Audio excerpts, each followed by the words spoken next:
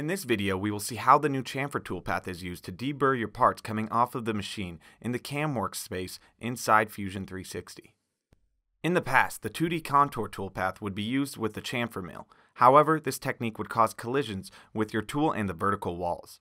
As seen from our simulation, we would have several collisions in this part. Fusion 360 gives us instant visual feedback with red marks in the timeline at the bottom where collisions will occur. Instead of using the 2D contour toolpath, we will use the new chamfer toolpath to deburr the part's edges. We will start by selecting a chamfer mill for our tool, then select the edges that we would like to chamfer. The algorithm will calculate where collisions will occur in the toolpath and avoid them. Notice how the tool stops short before crashing into the vertical walls in this toolpath. This will reduce the time required to create this toolpath, and more importantly, this toolpath would reduce the collisions caused when trying to deburr your parts coming off the machine. Now let's look at a tip I like to use while using the chamfer tool.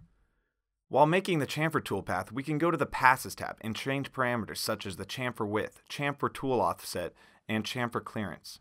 Now I would like to calculate the optimal tip offset of my tool. In this case, we will want to make an expression to divide the tool diameter by 2, and from that subtract the chamfer width as well as 5/1000ths of an inch.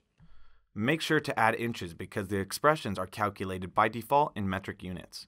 Now we have calculated an appropriate tip offset value to maintain a 5/1000 clearance from the top of the tool. If I would like to make this expression the default for my tip offset, I can right-click and select Make Default. This workflow can be used for any expression in Fusion 360 CAM. Now start precision deburring your parts on the machine. This will reduce the chances of your operators cutting their hands on sharp edges that are traditionally left on parts coming off the machine.